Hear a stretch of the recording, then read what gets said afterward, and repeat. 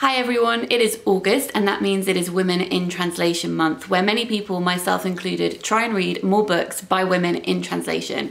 Wherever possible, those should be books written by women and translated by women, though that isn't always possible. So I have picked, I think it's about 10 books off my shelves, my favourite books by women in translation to recommend to you today. And then I'm going to talk you through some of the books that I have on my TBR. I have a hefty TBR workload this month, so I'm not going to get to all of these, but I have purchased some shorter books in the hope I can get through those. Some of these have been on my TBR for ages, some of them are relatively new.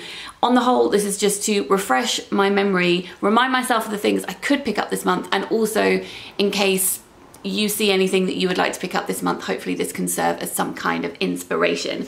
So firstly, let's go through the books that I have already read and loved and can talk about. I have talked about all of these books before on my channel, so I'm just going to go through them really quite quickly. The first one is The Faster I Walk, The Smaller I Am by Kjersti A. Skomsvold, which is translated from the Norwegian by Kerry A. Pierce.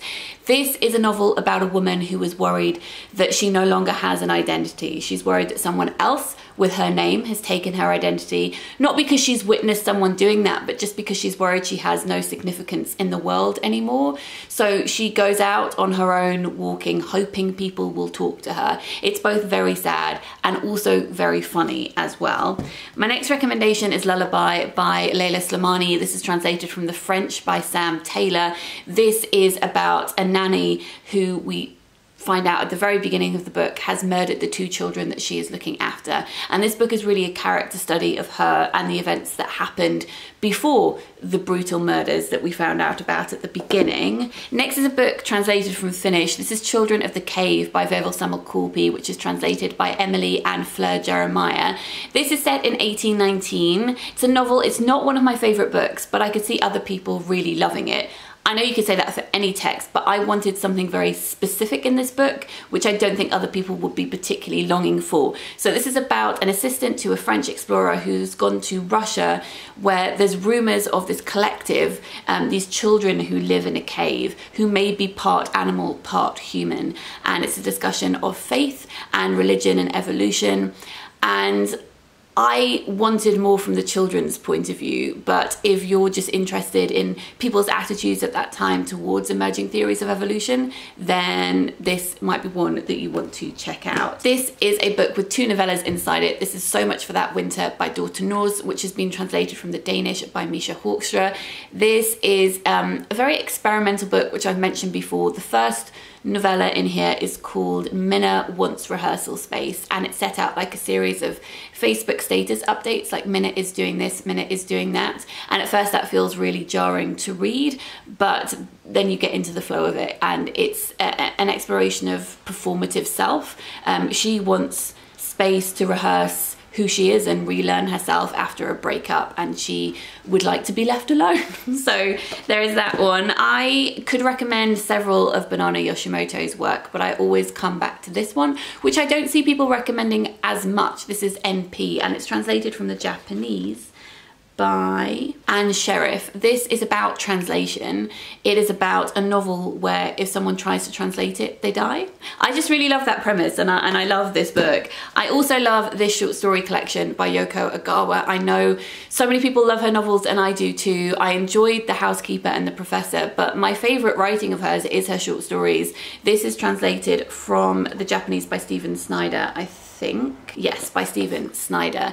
This is a collection of creepy stories where hands grow in the ground and people carry organs around in their purse. So if you enjoy the kind of short stories that I write and the kind of short stories that I love in general, then you'll definitely love this collection. Next is a novel translated from French. This is The Heart or Mend the Living by Kerangal, translated into English by Sam Taylor. This is the story of a heart. It's about a boy who goes surfing and then is in a car accident. He's not going to survive, and the doctors are talking to his parents about how they would like to harvest his organs. They would like to take his heart, and they have someone waiting to take it. So it's about these two people and the journey this heart goes on. The sentences are quite long and punctuated by commas, so the whole thing feels like a heartbeat. It's really beautiful. Next is a favorite of many people. This is Sayaka Murata's Convenience Store Woman. This is translated from the Japanese by Jenny Tapley Takamori, and her new book Earthlings is coming out in the fall, I don't say that in English, in autumn. Her new book is coming out in autumn, which is also brilliant, but you can't get your hands on it yet. This is about a woman called Kiko who doesn't feel as though she knows how to communicate with people, and she's worked in a convenience store all her life, which she really values because she has a handbook which tells her what to say to people and how to speak to people, and she loves that routine, but everyone around her judges her for only staying in this job, and it's a wonderful exploration of humanity from someone who sees life very, very differently. I have two books by Han Kang here. The first one is The White Book, which I read really recently, and if you would like something that's more experimental than her other novels, I recommend this. It's a look at the colour white and grief. She is creating a life for her sister who was born prematurely and didn't survive, so she's imagining what her life could be like, but it's very fragmented and it does feel like poetry. But my favourite book by her is The Vegetarian. I should say both of these are translated by Deborah Smith. This is a novel that's split into 3 parts, but the subject of this novel never gets a voice. It's 3 different people looking at her as she decides to reject meat, to feel at one with the world, and wants to plant herself in the ground like a tree. It's very surreal, but it's also looking at ownership of female body as well, and loss of voice, which I loved. I recently read Territory of Light by Yuko Tsushima, which is translated from the Japanese by Geraldine Harcourt. I filmed a vlog where I was reading 10 books in a weekend. This is one of them. I'll link that down below. This is about a woman who has recently broken up from her husband, and she's trying to find her footing and try and work out what is important to her, and also how she should behave, because she's doing lots of questionable things, relearning how to connect with her daughter and care for her, because she isn't being a very good parent right now, and neither is her daughter's father either. This is a very measured paced book, and I loved it, and I have another of her books on my TBR for this month too. So those are the books that I would recommend that I have loved the most out of the translated work by women that I have read, and then these are the ones that are on my TBR. So first we have People from My Neighbourhood by Hiromi Kawakami, which is translated from the Japanese by Ted Goosen. I know her work is so beloved, and I've never actually read any of her novels. She's the author of Strange Weather in Tokyo. This is a series of flash fiction. It's called Palm of the Hand stories. So in Japan, flash fiction is called that. As if you could hold a story in the palm of your hand, and this is looking at all of the strange characters that live in one neighbourhood. Then I have a Yoko Ogawa novel, which is translated, I'm assuming, by Stephen Snyder. Yes, Stephen Snyder. So this is opposite in theme almost to her novel The Housekeeper and the Professor, which is about a man who has a very short memory, and a woman who comes to his house every day has to reintroduce herself. I would recommend that one too. So this is about an island where things are forgotten from a collective consciousness, and it is about the police who track down people who remember things or encourage people to remember things. So it's very dystopian. I'm not sure if I'll be reading this in August, but I'll definitely be getting to it in September, because it's one of our picks for our Patreon book club, which if you'd like to join, I will link down below. I will speak about this book just on my channel as well, but for the Patreon book club I do dedicated videos. Next I have a non-fiction book by Svetlana Alexievich, and this is Chernobyl Prayer, which I've heard so many amazing things about. This is translated from Russian by Anna Gunnan and Arch Tate. This is first-hand accounts of Chernobyl, and it's like an oral history of it, and I bought this for research, and as I said, everyone says how brilliant it is. I also have The Aosawa Murders by Riku Onda, and this is translated from the Japanese by Alison Watts. This is set in the 70s, and it's about a villa where 17 people die in one night, and then it's following the subsequent decades trying to work out who killed these 17 people. The only person of this family who owned the villa who wasn't killed was their daughter, who is called Hisako, and she is blind. I don't know what the representation is in this. I don't know what the representation in this book is like. I hope it is good. I hope this book in general is good. I don't tend to read like crime thrillers that are translated, so I'm keen to read that one. I then have this novel, which has sadly been on my my TBR for quite a long time. This is Brother in Ice by Alicia Kopf, and this is translated from the Spanish by Mara Faye Letham. It describes itself as a hybrid novel. It says it's part research notes, part fictionalized diary, and part travel log, using the stories of polar exploration to make sense of the protagonist's own concerns as she comes of age as an artist, a daughter, and a sister to an autistic brother. I have a Norwegian short story collection on my TBR, which was a recommendation from Matthew Sharappa. I should say that there's a Women in Translation Month readathon at the end of the month, if that's of interest to you, which is run by Kendra, Matthew, and Jennifer. I'll link their announcement videos down below. This was a recommendation from Matthew. It's called Knots by Gunnhild Oyhug, and it's translated from the Norwegian by Carrie Dixon. These stories vary from stories about love and desire and passion to the mysterious disappearance of an entire family. It says these stories do the chilling work of tracing the outlines of what could have been in both the quietly morbid and the delightfully comical. I have a couple of books here published by Tilted Axis Press, who were founded by Deborah Smith, who translates all of Han Kang's work. I have two short story collections.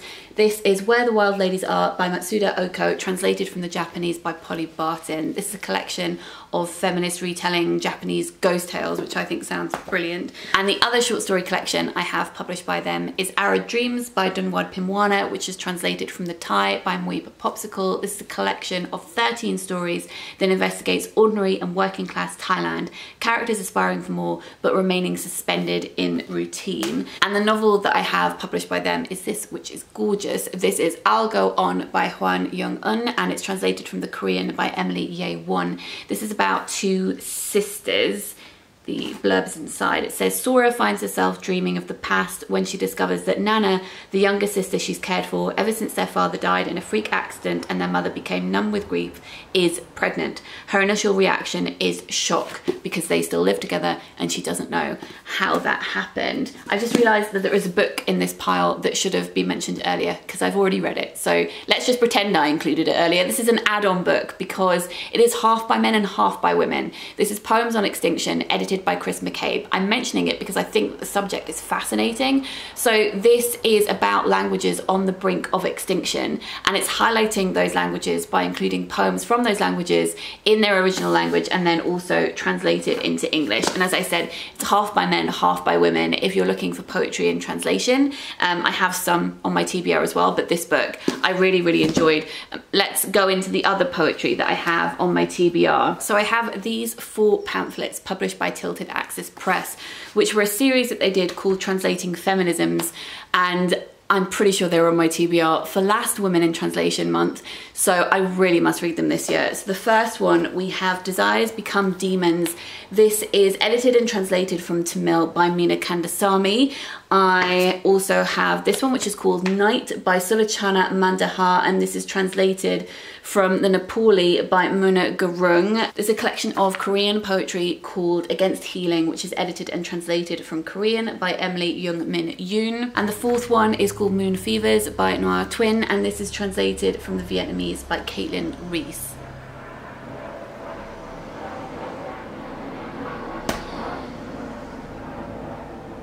Plain. I've also bought, let me just whiz through these because otherwise we're going to be here a long time. I have bought some more pamphlets by Strangers Press. So when I did the reading 10 books in a weekend vlog, I included one of their pamphlets, which I bought a while ago in foils, and it was really fun to read. And I discovered that they have quite a few more, some translated from Japanese and some translated, a whole series of translations from Korean. So I have picked up all of the pamphlets that have been written by women. The covers are all stunning. This is called Mika Marie by Masumi Kobo, and it's translated from the Japanese by Polly Barton. This is about a schoolboy who meets a married woman 10 years his senior at a comic convention, and they start a relationship. This one is called Europa by Han Kang, which is translated from the Korean by Deborah Smith. I don't actually know anything about this. I just saw it was by Han Kang and I thought, yes, please, and thank you very much. It's about someone who's been having nightmares. Nightmares of fish bones, fractals, and a marriage that ended after some unnamed violence. Next we have Divorce by Kim Soom. This is translated from Korean by Emily Ye Won. This is about a poet who is reflecting on the lives of different generations of women around her as she contemplates her own divorce. This one doesn't have a blurb, so I don't actually know what it's about, but I will read it this month. It's very short. I think this is my favorite cover out of all of them. This is Friendships for Grown-Ups by Naokola Yamazaki, translated from the Japanese by Polly Barton. I realised that I bought this, but this isn't actually translated. This is by Yoko Yoshida. It's called Spring Sleepers, and it's about a man who hasn't slept for 2 months. But she writes in both Japanese and English, so I will save that for another time. 2 other books that I bought from their Korean series. This is Left's Right, Right's Left by Han Yuji, translated by Janet Hong. This takes place in about the space of a minute, and I think it's about an abusive relationship. She is on a stairwell, her partner has grabbed her hair, and she's thinking back on all of their relationship. And the final one that I have in the series is by Shiran Harang, and it's translated by Emily Ye Won. It's called 5 Preludes and a Fugue, and this is about a woman who's investigating her mother's death. And the final 4 books that I have on my TBR is Child of Fortune by Yuko Tsushima. As I said, I loved her book Territory of Light. This is translated from the Japanese by Geraldine Harcourt. It has similar themes to the other book, and that is about single motherhood. Every time I look at this book on my shelf, I'm excited because I've heard amazing things about it.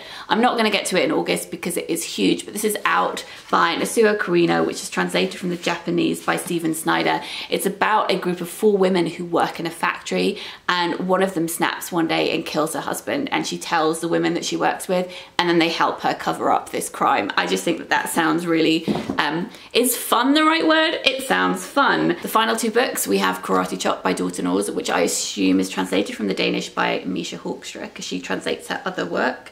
I lie, it is translated by Martin Aitken. I'm sorry, Martin. This is a very short collection of stories, which includes a story about a man who Googles female serial killers while his girlfriend sleeps, and another about a daughter who watches silently as her mother succumbs to madness. The final book is one translated from Dutch, which is The Discomfort of Evening by Marika Lucas Regneveld, and this was shortlisted for the Man Booker International Prize, or is currently shortlisted for the Man Booker International Prize, which I think is being announced. The winner is being announced this month. It's translated by Michelle Hutchinson. It's about a young girl called Jazz who lives on a farm, sees the world in a very strange way. And from people who've read it, they've said it's very twisted and heavy and uncomfortable. And those tick all of my boxes. So there we go. Those are the books that I would recommend, and the books that I have bought or have been sitting on my TBR for quite a long time. I will list them in the description box if you would like to go and check out any titles you might have missed. Let me know what you're planning to read this month, because I would love to know. I hope you're all doing okay, and I will speak to you very soon. Lots of love. Bye.